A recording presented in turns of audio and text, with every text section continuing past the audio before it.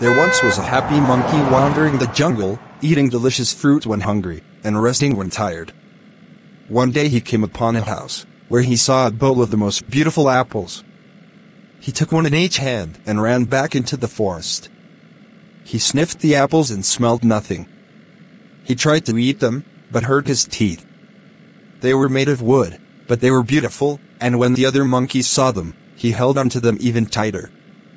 He admired his new possessions proudly as he wandered the jungle. They glistened red in the sun, and seemed perfect to him.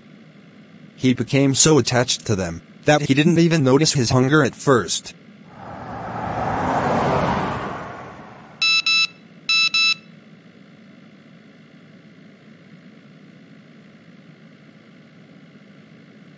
A fruit tree reminded him, but he felt the apples in his hands.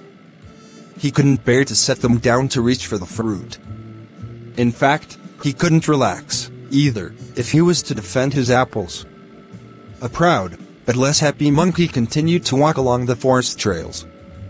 The apples became heavier, and the poor little monkey thought about leaving them behind.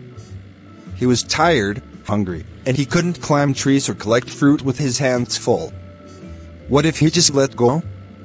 Letting go of such valuable things seemed crazy, but what else could he do? He was so tired. Seeing the next fruit tree, and smelling its fruit was enough. He dropped the wooden apples and reached up for his meal. He was happy again.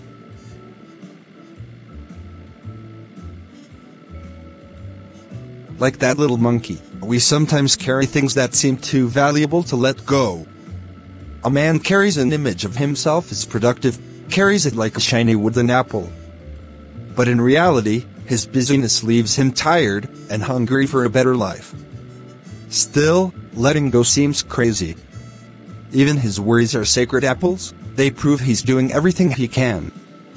He holds onto them compulsively,